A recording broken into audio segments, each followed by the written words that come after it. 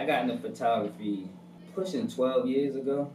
I got into it kind of like by mistake, like being a professional photographer. I always liked taking pictures. Like, I never thought about photography as like a career or like a profession. You know what I mean? Because I didn't know many photographers growing up, and I didn't see anybody doing it in a way that I thought was cool.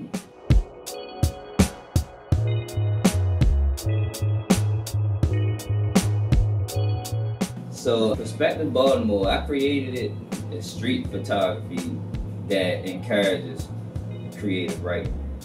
So, you look at the picture, or they look at the picture, and then they write how the picture makes them feel, or if it brings up any memories, which it'll tell you a lot about the child without having to like ask them 1,000 questions. It's just an opportunity for the teachers to collect data on their students, and it's also a way for the students to just have that sense of freedom and openness in the classroom. Getting into the school system was unbelievably easy so far, and it's because I have certain relationships already with them through doing photography. Once they found out what the book was about, like certain teachers had me come in and work with their classes, and then word spread, and then it turned into like an ongoing thing. It is challenging getting to know the students, especially when you're not giving them a grade.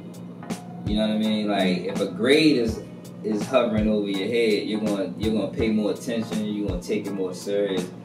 So I have to do a different approach. I have to like get to know them, find out what they like, and individually get them to do what I want by knowing them.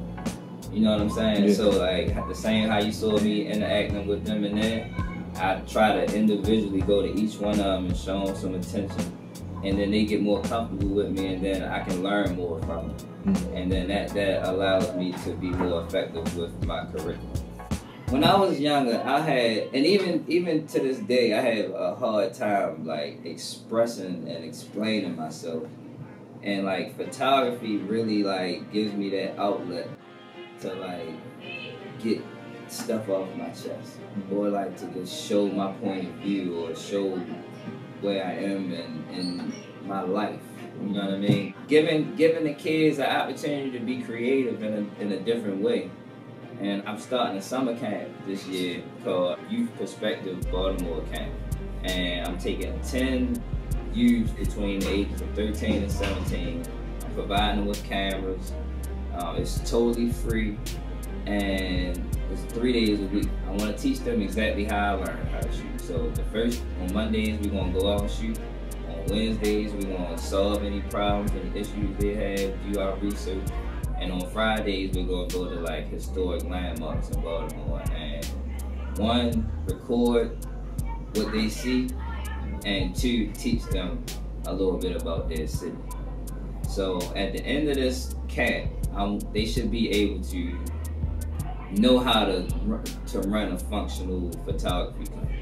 Like, I'm going to be teaching business skills, branding. I'm going to be introducing them to people that are in the same field, that do different, that do the same thing as we're doing. Basically just giving them the experience that I had, but in a 5-week period. I feel like Baltimore needs more artists. Like we need more real people out here telling the real story. We have a lot of fake news going around, and the only way to get around that is by putting out the real news. And media is video and photography and newspapers, and just a way for them to have something to fall back on, like, it's a way to make some extra money, and I'm sure they can use it.